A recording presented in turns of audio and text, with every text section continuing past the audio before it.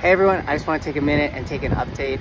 If you did not know, our RV was stolen on tour in Las Vegas on Sunday night, Monday morning. We thought maybe it got towed, so we chased down the air tags that we had in the trailer. Turns out our RV was 5 miles from where we thought we parked it, and it was taken over and converted to a bit of a drug den and completely destroyed all of our belongings, thrashed, things I don't want to describe that we had to clean up.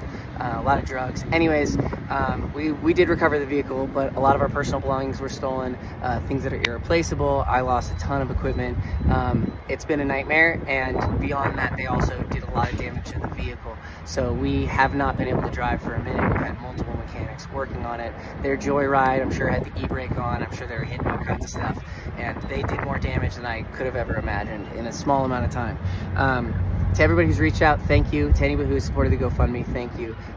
This is not just about me, this is also about all of the people that are in my crew, my family.